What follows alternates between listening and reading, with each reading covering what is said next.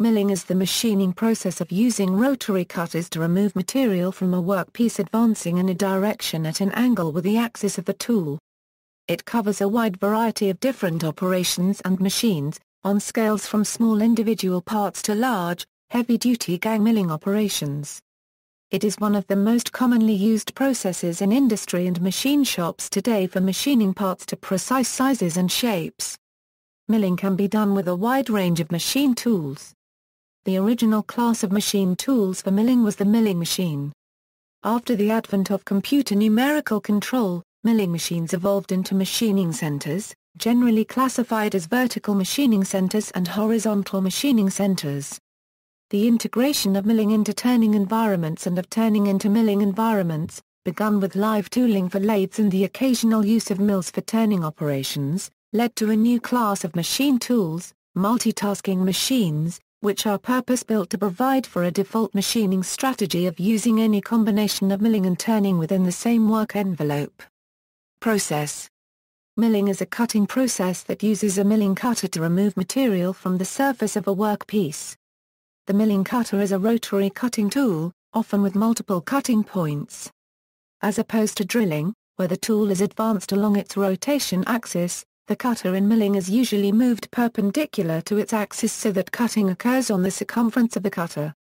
As the milling cutter enters the workpiece, the cutting edges of the tool repeatedly cut into and exit from the material, shaving off chips from the workpiece with each pass. The cutting action is shear deformation. The metal is pushed off the workpiece in tiny clumps that hang together to more or less extent to form chips. This makes metal cutting a bit different from slicing softer materials with a blade. The milling process removes material by performing many separate, small cuts. This is accomplished by using a cutter with many teeth, spinning the cutter at high speed, or advancing the material through the cutter slowly. Most often it is some combination of these three approaches. The speeds and feeds used are varied to suit a combination of variables. The speed at which the piece advances through the cutter is called feed rate, or just feed. It is most often measured in length of material per full revolution of the cutter. There are two major classes of milling process. In face milling, the cutting action occurs primarily at the end corners of the milling cutter. Face milling is used to cut flat surfaces into the workpiece, or to cut flat-bottomed cavities. In peripheral milling, the cutting action occurs primarily along the circumference of the cutter, so that the cross-section of the milled surface ends up receiving the shape of the cutter. In this case the blades of the cutter can be seen as scooping out material from the workpiece. Peripheral milling is well suited to the cutting of deep slots, threads, and gear teeth. Milling cutters. Many different types of cutting tools are used in the milling process. Milling cutters such as end mills may have cutting surfaces across their entire end surface, so that they can be drilled into the workpiece. Milling cutters may also have extended cutting surfaces on their sides to allow for peripheral milling. Tools optimized for face milling tend to have only small cutters at their end corners. The cutting surfaces of a milling cutter are generally made of a hard and temperature-resistant material, so that they wear slowly. A low-cost cutter may have surfaces made of high-speed steel. More expensive but slower-wearing materials include cemented carbide. Thin film coatings may be applied to decrease friction or further increase hardness. They are cutting tools typically used in milling machines or machining centers to perform milling operations. They remove material by their movement within the machine or directly from the cutter's shape. Surface finish. As material passes through the cutting area of a milling machine, the blades of the cutter take swaths of material at regular intervals. Surfaces cut by the side of the cutter therefore always contain regular ridges. The distance between ridges and the height of the ridges depend on the feed rate, number of cutting surfaces, the cutter diameter. With a narrow cutter and rapid feed rate, these revolution ridges can be significant variations in the surface height. The face milling process can in principle produce very flat surfaces. However, in practice the result always shows visible trapezoidal marks following the motion of points on the cutter's end face. These revolution marks give the characteristic finish of a face milled surface. revolution marks can have significant roughness depending on factors such as flatness of the cutter's end face and the degree of perpendicularity between the cutter's rotation axis and feed direction. Often a final pass with a slow feed rate is used to compensate for a poor milling setup, in order to reduce the roughness of revolution marks. In a precise face milling operation, the revolution marks will only be microscopic scratches due to imperfections in the cutting edge. Gang milling. Gang milling refers to the use of two or more milling cutters mounted on the same arbor in a horizontal milling setup. All of the cutters may perform the same type of operation, or each cutter may perform a different type of operation. For example, if several workpieces need a slot, a flat surface, and an angular groove, a good method to cut these would be gang milling. All the completed workpieces would be the same, and milling time per piece would be minimized. Gang milling was especially important before the CNC era, because for duplicate part production, it was a substantial efficiency improvement over manual milling one feature in operation, then changing machines to cut the next stop. Today, CNC mills with automatic tool change and 4 or 5-axis control obviate gang milling practice to a large extent. Equipment. Milling is performed with milling cutters attached to a milling machine. Types and nomenclature. Mill orientation is the primary classification for milling machines. The two basic configurations are vertical and horizontal. However, there are alternate classifications according to method of control, size, purpose and power source. Mill orientation. Watch video, vertical mill. In the vertical mill the spindle axis is vertically oriented. Milling cutters are held in the spindle and rotate on its axis. The spindle can generally be extended, allowing plunge cuts and drilling. There are two subcategories of vertical mills, the bed mill and the turret mill. A turret mill has a stationary spindle and the table is moved both perpendicular and parallel to the spindle axis to accomplish cutting. The most common example of this type is the Bridgeport, described below. Turret mills often have a quill which allows the milling cutter to be raised and lowered in a manner similar to a drill press. This type of machine provides two methods of cutting in the vertical direction, by raising or lowering the quill, and by moving the knee. In the bed mill, however, the table moves only perpendicular to the spindle's axis, while the spindle itself moves parallel to its own axis. Turret mills are generally considered by some to be more versatile of the two designs. However, turret mills are only practical as long as the machine remains relatively small. As machine size increases, moving the knee up and down requires considerable effort and it also becomes difficult to reach the quill feed handle. Therefore, larger milling machines are usually of the bed type. A third type also exists, a lighter machine, called a mill drill, which is a close relative of the vertical mill and quite popular with hobbyists. A mill drill is similar in basic configuration to a small drill press, but equipped with an XY table. They also typically use more powerful motors than a comparably sized drill press, with potentiometer-controlled speed and generally have more heavy-duty spindle bearings than a drill press to deal with the lateral loading on the spindle that is created by a milling operation. A mill drill also typically raises and lowers the entire head, including motor, often on a dovetailed vertical, where a drill press motor remains stationary, while the arbor raises and lowers within a driving collar.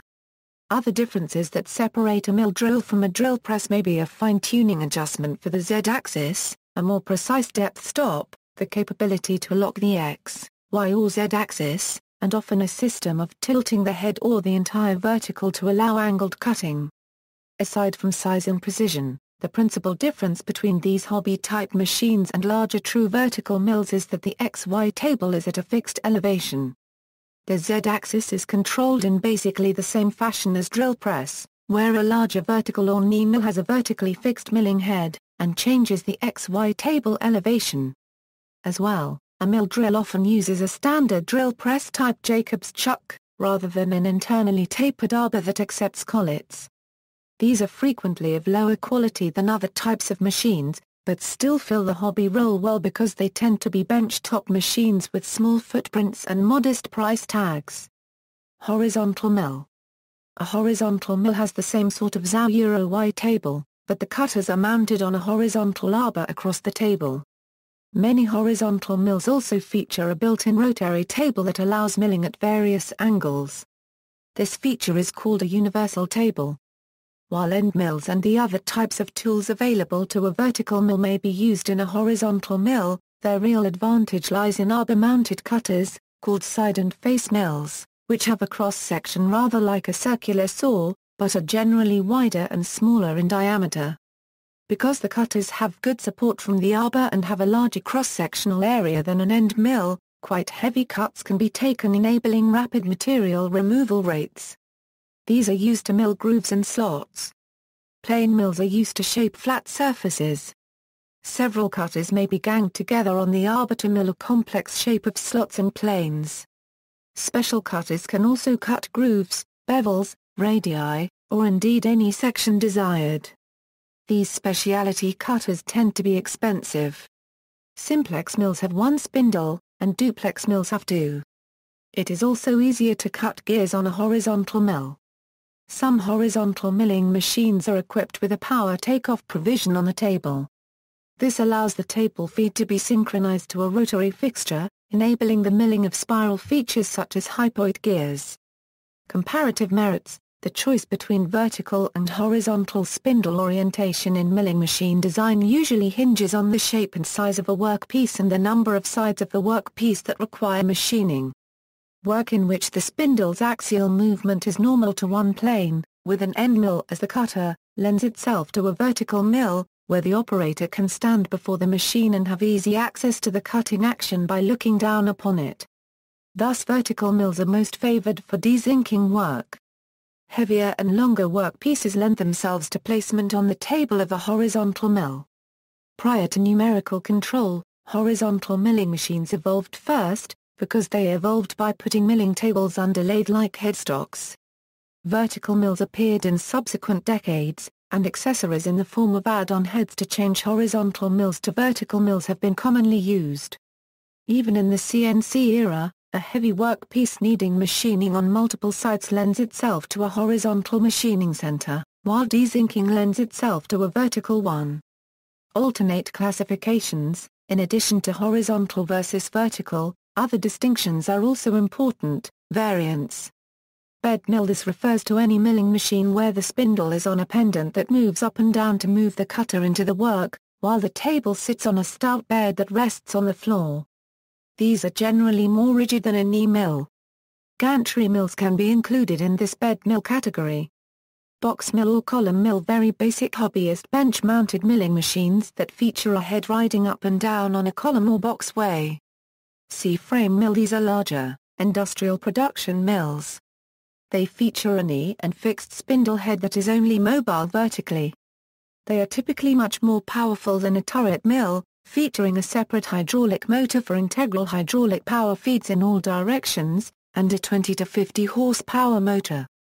Backlash eliminators are almost always standard equipment. They use large NMTB 40 or 50 tooling. The tables on C-frame mills are usually 18 inches by 68, or larger, to allow multiple parts to be machined at the same time. Floor mill: these have a row of rotary tables, and a horizontal pendant spindle mounted on a set of tracks that runs parallel to the table row. These mills have predominantly been converted to CNC, but some can still be found under manual control. The spindle carriage moves to each individual table, performs the machining operations, and moves to the next table while the previous table is being set up for the next operation. Unlike other mills, floor mills have movable floor units. A crane drops massive rotary tables, XY tables, etc., into position for machining, allowing large and complex custom milling operations. Gantry mill: the milling head rides over two rails which lie at each side of the work surface. Horizontal boring mill: large, accurate bed horizontal mills that incorporate many features from various machine tools. They are predominantly used to create large manufacturing jigs, or to modify large, high-precision parts. They have a spindle stroke of several feet, and many are equipped with a tailstock to perform very long boring operations without losing accuracy as the bore increases in depth. A typical bed has X and Y travel, and is between 3 and 4 feet square with a rotary table or a larger rectangle without a table. The pendant usually provides between 4 and 8 feet of vertical movement. Some mills have a large integral facing head. Right-angle rotary tables and vertical milling attachments are available for further flexibility. Jig bore are vertical mills that are built to bore holes, and very light slot or face milling. They are typically bed mills with a long spindle throw.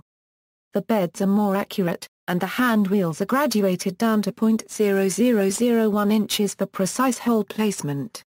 Knee mill or knee and column mill refers to any milling machine whose XY table rides up and down the column on a vertically adjustable knee. This includes Bridgeports. Planer-style mill, large mills built in the same configuration as planers except with a milling spindle instead of a planing head. This term is growing dated as planers themselves are largely a thing of the past. Ram-type mill. This can refer to any mill that has a cutting head mounted on a sliding ram. The spindle can be oriented either vertically or horizontally. In practice, most mills with rams also involve swiveling ability, whether or not it is called turret mounting. The Bridgeport configuration can be classified as a vertical head ram-type mill.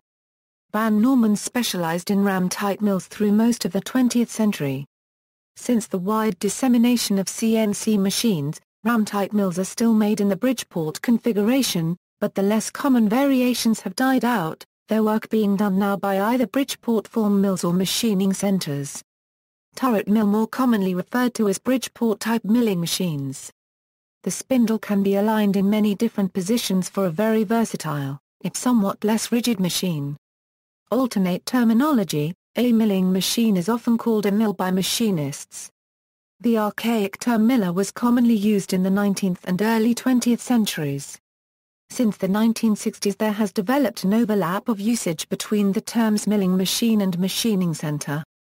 CNC machining centers evolved from milling machines, which is why the terminology evolved gradually with considerable overlap that still persists. The distinction, when one is made, is that a machining center is a mill with features that pre-CNC mills never had, especially an automatic tool changer that includes a tool magazine, and sometimes an automatic pallet changer. In typical usage, all machining centers are mills, but not all mills are machining centers. Only mills with ATCs are machining centers. Computer numerical control. Most CNC milling machines are computer-controlled vertical mills with the ability to move the spindle vertically along the Z-axis. This extra degree of freedom permits their use in dezinking, engraving applications, and 2.5D surfaces such as relief sculptures. When combined with the use of conical tools or a ball-nose cutter, it also significantly improves milling precision without impacting speed, providing a cost-efficient alternative to most flat-surface hand engraving work.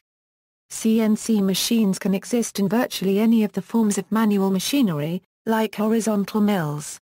The most advanced CNC milling machines, the multi-axis machine, add 2 more axes in addition to the 3 normal axes. Horizontal milling machines also have a C or Q axis, allowing the horizontally mounted workpiece to be rotated, essentially allowing asymmetric and eccentric turning. The 5th axis controls the tilt of the tool itself. When all of these axes are used in conjunction with each other, extremely complicated geometries, even organic geometries such as a human head, can be made with relative ease with these machines. But the skill to program such geometries is beyond that of most operators. Therefore, 5-axis milling machines are practically always programmed with CAM. The operating system of such machines is a closed-loop system and functions on feedback. These machines have developed from the basic NC machines. A computerized form of NC machines is known as CNC machines. A set of instructions is used to guide the machine for desired operations. Some very commonly used codes, which are used in the program are GO0, return tool to reference position. GO1, linear interpolation of tool. G21, dimensions and metric units. M03 per meter 04, spindle start. M30, program end. Also, various other codes are used. A CNC machine is operated by a single operator called a programmer. This machine is capable of performing various operations automatically and economically. While reading this article, along with collecting other information about milling machines, it is crucial for one to understand the computerized form of such machines. With the declining price of computers and open-source CNC software, the entry price of CNC machines has plummeted. Tooling: the accessories and cutting tools used on machine tools are referred to in aggregate by the mass noun tooling. There is a high degree of standardization of the tooling used with CNC milling machines, and a lesser degree with manual milling machines. To ease up the organization of the tooling in CNC production, many companies use a tool management solution. Milling cutters for specific applications are held in various tooling configurations. CNC milling machines nearly always use SK, CAT, BT or HSK tooling. SK tooling is the most common in Europe, while CAT tooling, sometimes called V-flange tooling, is the oldest and probably most common type in the USA. CAT tooling was invented by Caterpillar Incorporated of Peoria, Illinois, in order to standardize the tooling used on their machinery. CAT tooling comes in a range of sizes designated as CAT 30, CAT 40, CAT 50, etc. The number refers to the Association for Manufacturing Technology, taper size of the tool. An improvement on CAT tooling is BT tooling, which looks similar and can easily be confused with CAT tooling.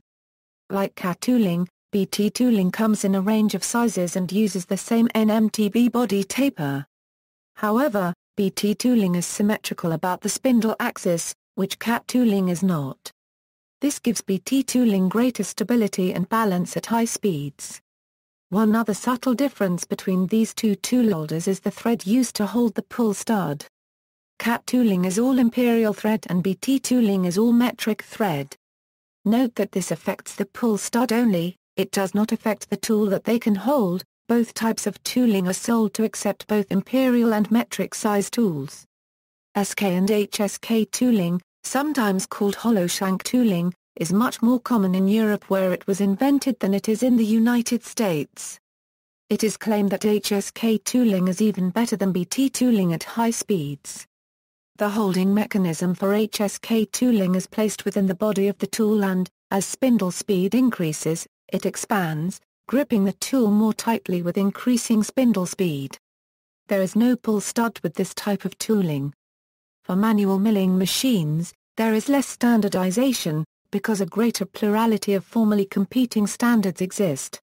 Newer and larger manual machines usually use NMTB tooling. This tooling is somewhat similar to CAT tooling but requires a drawbar within the milling machine. Furthermore, there are a number of variations with NMTB tooling that make interchangeability troublesome. The older a machine, the greater the plurality of standards that may apply.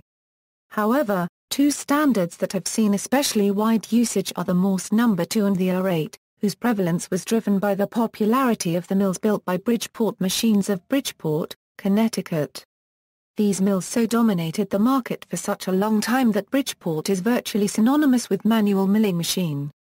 Most of the machines that Bridgeport made between 1938 and 1965 used a Morse taper number 2, and from about 1965 onward most used an R8 taper. Accessories: arbor support, stop block, history, 1810s-1830s. Milling machines evolved from the practice of rotary filing, that is, running a circular cutter with file-like teeth in the headstock of a lathe. Rotary filing and, later, true milling were developed to reduce time and effort spent hand filing.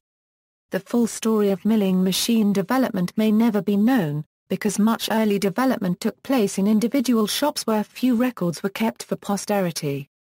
However, the broad outlines are known, as summarized below. From a history of technology viewpoint, it is clear that the naming of this new type of machining with the term milling was an extension from that word's earlier senses of processing materials by abrading them in some way. Rotary filing long predated milling. A rotary file by Jacques de Vaucanson, circa 1760, is well known. It is clear that milling machines as a distinct class of machine tool first appeared between 1814 and 1818. The centers of earliest development of true milling machines were two federal armories of the U.S. together with the various private armories and inside contractors that shared turnover of skilled workmen with them. Between 1912 and 1916, Joseph W. Rowe, a respected founding father of machine tool historians, credited Eli Whitney with producing the first true milling machine.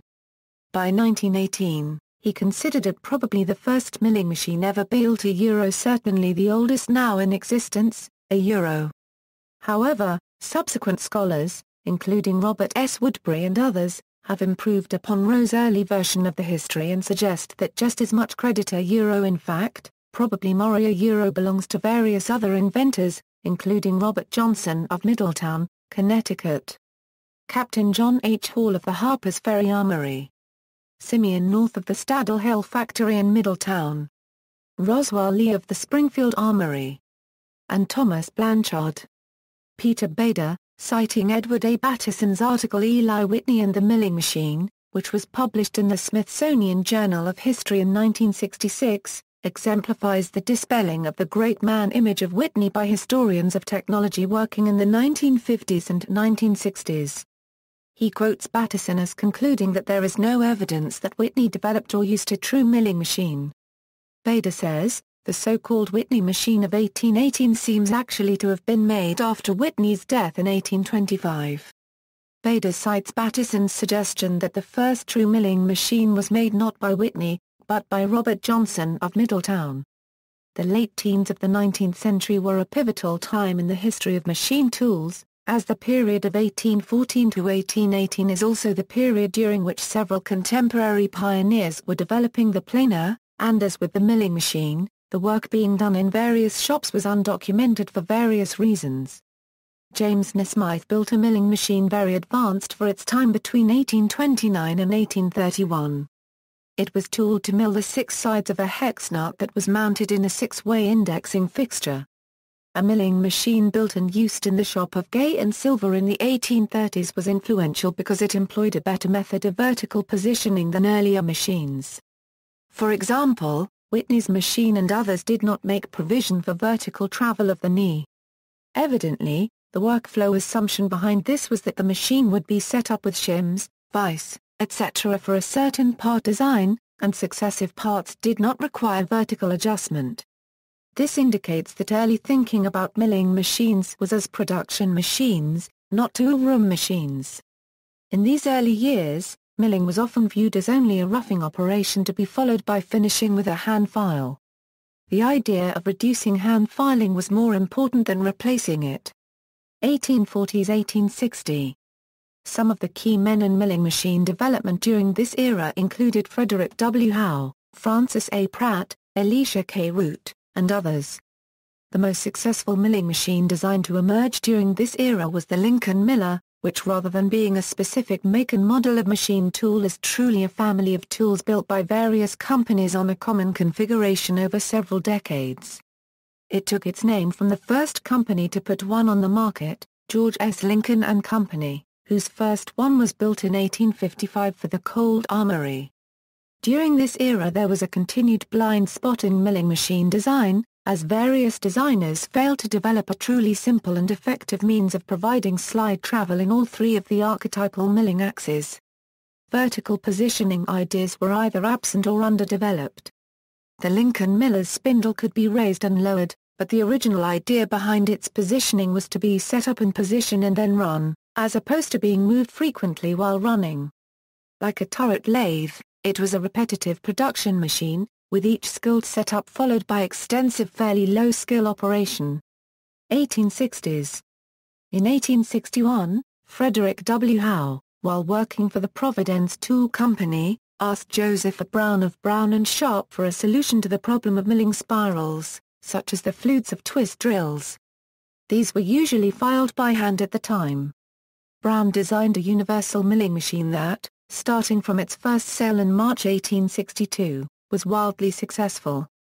It solved the problem of 3-axis travel much more elegantly than had been done in the past, and it allowed for the milling of spirals using an indexing head fed in coordination with the table feed. The term universal was applied to it because it was ready for any kind of work, including toolroom work, and was not as limited in application as previous designs. Brown also developed and patented the design of formed milling cutters in which successive sharpenings of the teeth do not disturb the geometry of the form. The advances of the 1860s opened the floodgates and ushered in modern milling practice. 1870s to World War I. In these decades, Brown and Sharp and the Cincinnati Milling Machine Company dominated the milling machine field. However, hundreds of other firms also built milling machines at the time, and many were significant in various ways. Besides a wide variety of specialized production machines, the archetypal multi-purpose milling machine of the late 19th and early 20th centuries was a heavy knee and column horizontal spindle design with power table feeds, indexing head, and a stout overarm to support the arbor. The evolution of machine design was driven not only by inventive spirit but also by the constant evolution of milling cutters that saw milestone after milestone from 1860 through World War I, and interwar period. Around the end of World War I, machine tool control advanced in various ways that laid the groundwork for later CNC technology. The jig borer popularized the ideas of coordinate dimensioning, working routinely in tense as an everyday machine capability, and using the control to go straight from drawing to part, circumventing jig making. In 1920 the new tracer design of J.C. Shaw was applied to Keller tracer milling machines for die sinking via the three-dimensional copying of a template. This made desinking faster and easier just as dies were in higher demand than ever before, and was very helpful for large steel dies such as those used to stamp sheets in automobile manufacturing. Such machines translated the tracer movements to input for servos that worked the machine-led screws or hydraulics. They also spurred the development of anti-backlash lead screw nuts. All of the above concepts were new in the 1920s but became routine in the NC-CNC era. By the 1930s, incredibly large and advanced milling machines existed, such as the Cincinnati Hydrotel, that presaged today's CNC mills in every respect except for CNC control itself. Bridgeport milling machine. In 1936, Rudolph Banno conceived of a major improvement to the milling machine. His company commenced manufacturing a new knee and column vertical mill in 1938. This was the Bridgeport milling machine, often called a ram-type or turret-type mill because its head has sliding ram and rotating turret mounting. The machine became so popular that many other manufacturers created copies and variants. Furthermore, its name came to connote any such variant. The Bridgeport offered enduring advantages over previous models. It was small enough, light enough, and affordable enough to be a practical acquisition for even the smallest machine shop businesses, yet it was also smartly designed, versatile, well-built, and rigid. Its various directions of sliding and pivoting movement allowed the head to approach the work from any angle. The Bridgeport's design became the dominant form for manual milling machines used by several generations of small and medium enterprise machinists. By the 1980s an estimated 250,000 Bridgeport milling machines had been built, and they are still being produced today. Watch video, 1940s-1970s. By 1940, automation via cams, such as unscrew machines and automatic chuckers, had already been very well developed for decades. Beginning in the 1930s, ideas involving servo mechanisms had been in the air, but it was especially during and immediately after World War II that they began to germinate. These were soon combined with the emerging technology of digital computers. This technological development milieu, spanning from the immediate pre-Euro World War II period into the 1950s, was powered by the military capital expenditures that pursued contemporary advancements in the directing of gun and rocket artillery and in missile guidance. Other applications in which humans wished to control the kinematics dynamics of large machines quickly, precisely, and automatically. Sufficient A&D spending probably would not have happened within the machine tool industry alone. But it was for the latter applications that the will and ability to spend was available. Once the development was underway, it was eagerly applied to machine tool control in one of the many post-WWII instances of technology transfer. In 1952, numerical control reached a developmental stage of laboratory reality. The first NC machine tool was a Cincinnati hydrotool milling machine retrofitted with a scratch-built NC control unit. It was reported in Scientific American, just as another groundbreaking milling machine, the Brown & Sharp Universal, had been in 1862. During the 1950s, numerical control moved slowly from the laboratory into commercial service. For its first decade, it had rather limited impact outside of aerospace work. But during the 1960s and 1970s, NC evolved into CNC, data storage and input media evolved, computer processing power and memory capacity steadily increased, and NC and CNC machine tools gradually disseminated from an environment of huge corporations and mainly aerospace work to the level of medium-sized corporations and a wide variety of products. NC and CNC's drastic advancement of machine tool control deeply transformed the culture of manufacturing. The details have evolved immensely with every passing decade. 1980s present, computers and CNC machine tools continue to develop rapidly. The personal computer revolution has a great impact on this development. By the late 1980s, small machine shops had desktop computers and CNC machine tools. Soon after, hobbyists began obtaining CNC mills and lathes. Manufacturers have started producing economically priced CNCs machines small enough to sit on a desktop which can cut its high-resolution material softer than stainless steel. They can be used to make anything from jewelry to printed circuit boards to gun parts. See also, arbor milling, CNC router, cryo-milling, milling cutter, multi-axis machining, photochemical milling, printed circuit board milling, 3D printing. Notes. References.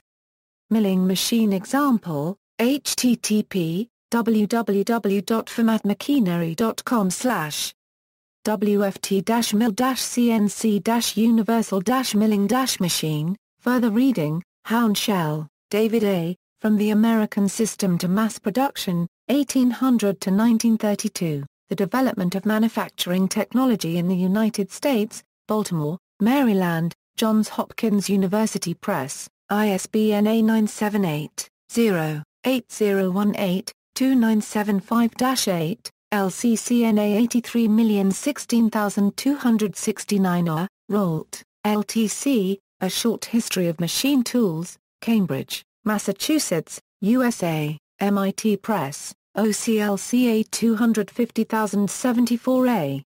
Co-edition published as Rolt, LTC, Tools for the Job, A Short History of Machine Tools, London, B.T. Batsford, LCCNA 65080822A.